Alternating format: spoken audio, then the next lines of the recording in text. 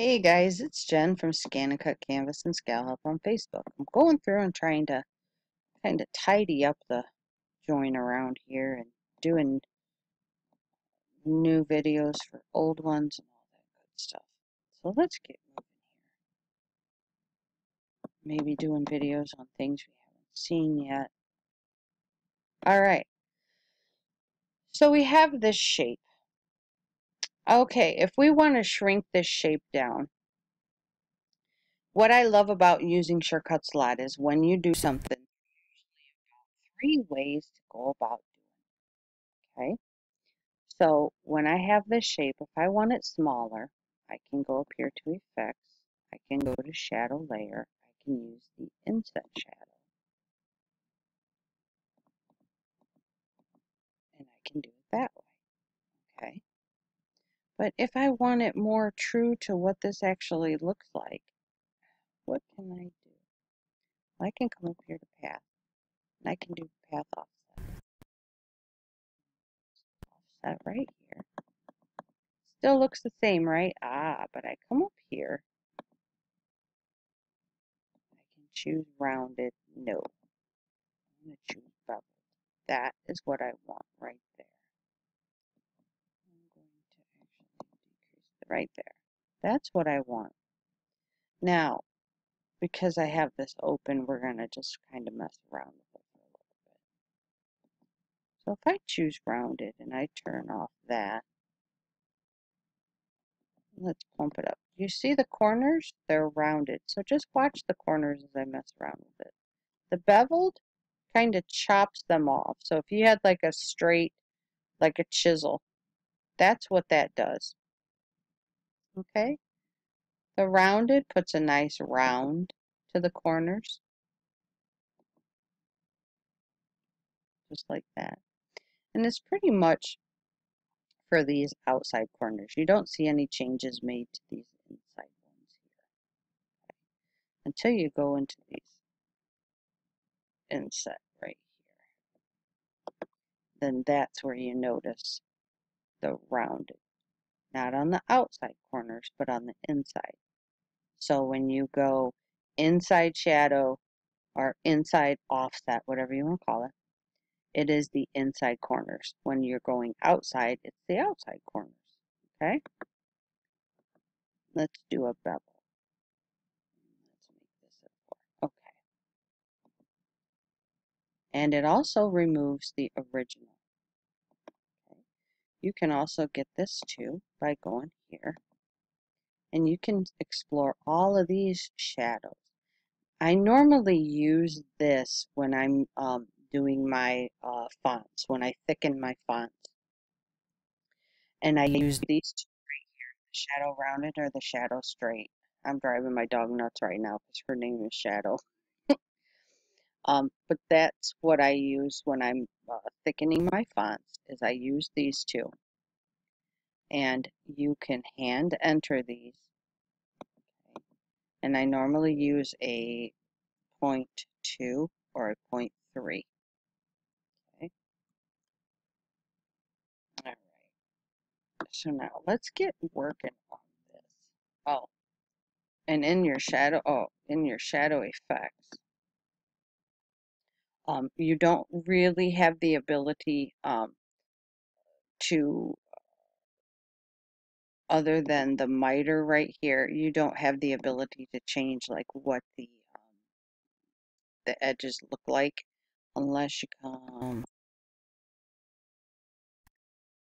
over here, right here, and then that gives you the ability right there, and that changes the ends of what your lines will look like. Okay. All right. So now let's go into creating. We're just going to finish this up. And I want to show you how to save it into your file, your My Designs. Because lots of people want to do that. But I'm going to strongly caution you against doing that with multiple things, because you're just going to slow down your load of your shortcuts a lot, and you don't want to do that. You can be sitting there for quite a while waiting for it to load. Oops. So you do your back minus front. So you got this really cool shape, and I already have mine saved. And you want to save it because you may use it, you know, quite a bit. There's mine that I made the other day. How do you go about saving that? Well, you're going to come up here, File, Export. Okay, there's mine right there. Let me show you how you get to it. Okay. Remember again, I save all of my stuff in documents because when you do an online backup, it will not read your downloads folder. It usually reads your documents folder. So I have all my stuff stored in my documents. Okay. You're going to have one that says Craft Edge. Click on that. Even if yours is in your downloads, wherever it may be, click on it. I'm going to change my view type here. Okay. Well, let's take a gander here. Where is one that has my designs in it because I need it to say that because right here it is. Oh, here it is. I'm going to click on that. I'm going to leave it in SVG form because I know from frequent use of this program that that's what it needs to be. Okay. So then you can put COG or whatever yours happens to be. And I save it. Oh, let's see, let's do COG 1. Okay, okay. Well, it didn't do anything, right? Let's refresh it or reload it. There it is. Okay. And to delete it, I just click delete.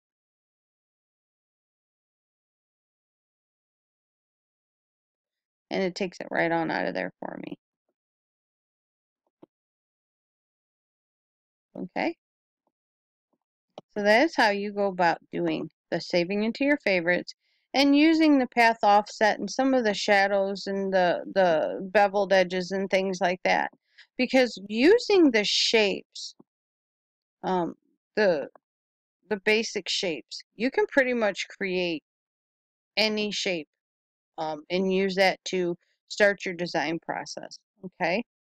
Um, Even, you know, you can turn your pointed edge shapes into round edges and soft edges and things like that, okay?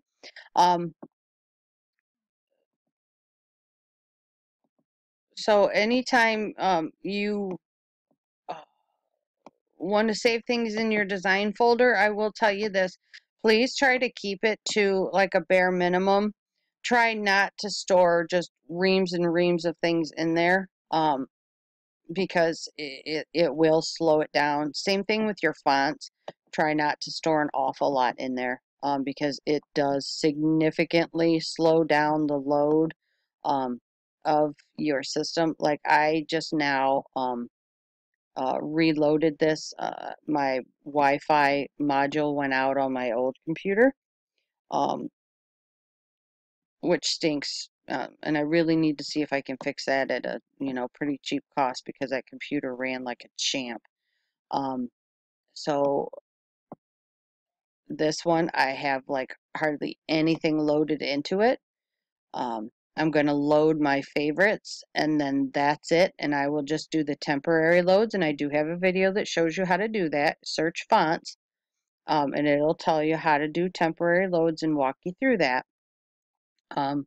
But that's how I have mine set up to where it barely has anything stored in it because I don't want it to take a long time to load. Okay, guys? If you have any further questions, please come and find me over at Scan and Cut, Canvas, and SCAL Help on Facebook. I do not get to YouTube to answer any questions. Thanks, guys.